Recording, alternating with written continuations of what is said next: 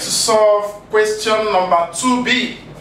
Remember, this is Imo State University question paper on Chem 102 in the year 2019-2020 session. We've solved from number 1A, 1B, 2A, the previous videos. If you did not watch the previous videos, you can go back, check out our solution for questions 1A, 1B, 2A. Now we are solving question 2B. And the question says, indicate the type of hybrid orbital in the molecules.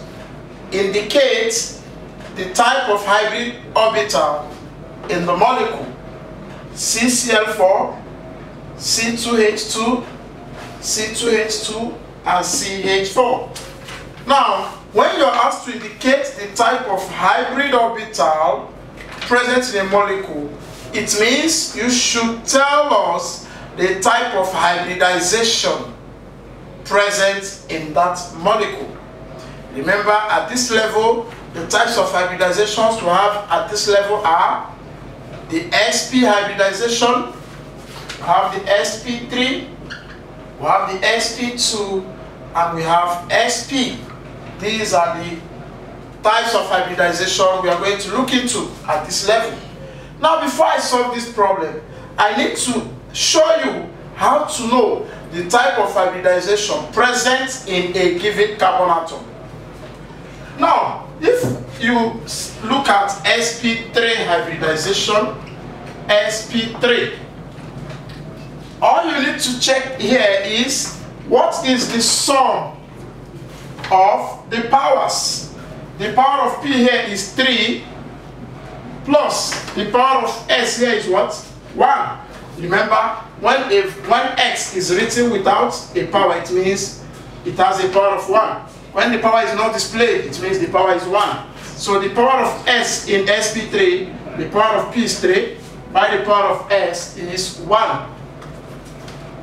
And that gives us 3 plus 1, which is 4. Just add the powers. Now, whatsoever you get after adding the powers means the number of atoms bonded to the carbon atom in that molecule. Now, if I add 3 plus 1, that's the powers, I will get 4.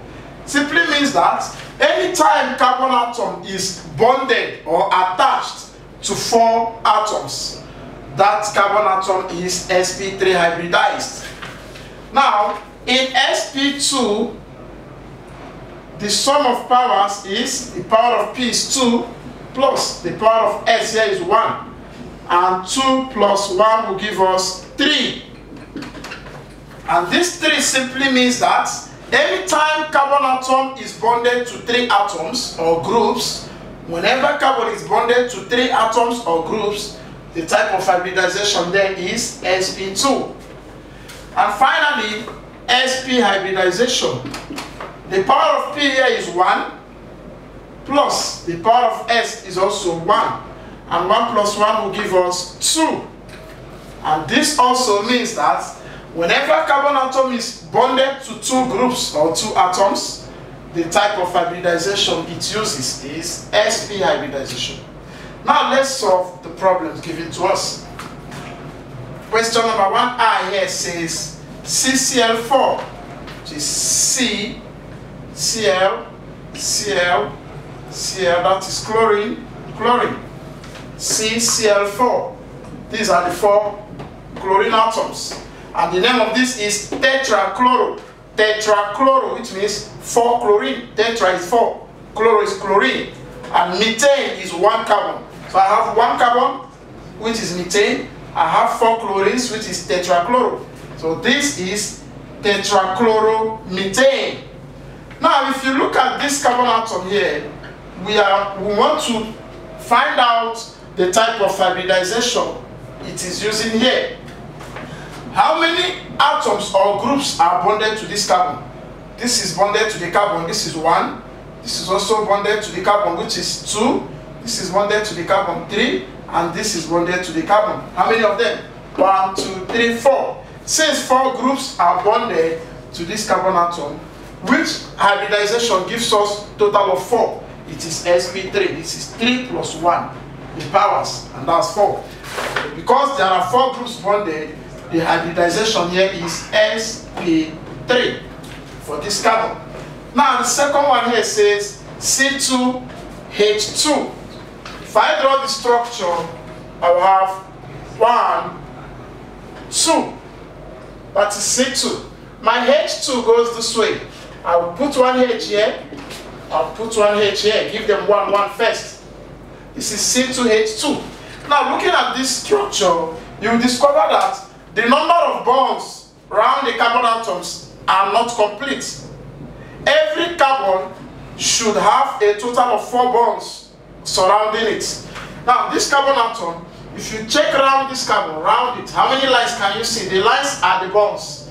This is 1, this is 2. Only 2 lines, which means only 2 bonds. Remaining 2. Every carbon must have a total of 4 bonds around it. This is what we mean. The 4 bonds in a carbon atom can be distributed like this. 1, 2, 3, 4. Or they can also be in this form. 1, 2, 3, 4. If I have double here, it means the one that is supposed to be here has been placed here. It is still correct. You will not put any other thing here again. Or they can be in this form.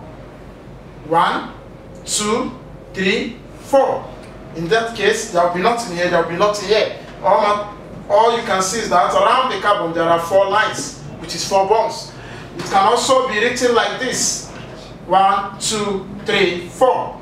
Around this carbon, you will see 4 lines. 1, 2, 3, 4. So, every carbon must be surrounded by 4 bonds.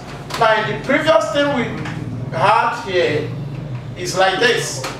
If you check around this carbon, you will see that it is surrounded by only 2 lines, remaining 2. You check this one, around it is surrounded by only 2 bonds. Now, it means that this carbon needs 2 more bonds. This carbon needs 2 more bonds. Do not put a H. By the time you put a H, you have changed the formula that's given to you. The formula says total H is 2, which is this and this. So you are not permitted to put a new one. Use bonds to complete it. This one needs 2 more bonds. This one needs 2 more bonds. So I'll put 2 bonds between them. 1, 2. These are the 2 extra bonds required to complete the bonds to be 4. Remember, every carbon must have a total of 4 bonds around it. Now, if you check around this carbon, you will see 1, 2, 3, 4 bonds. If you check around this one, you will see 1, 2, 3, 4 bonds.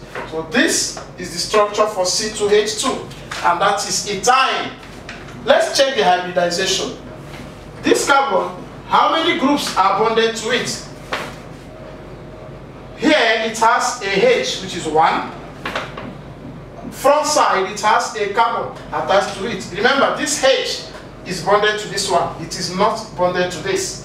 The hydrogen here belongs to this. So the atoms that are bonded to this carbon are this H and this C, which means only 2 atoms.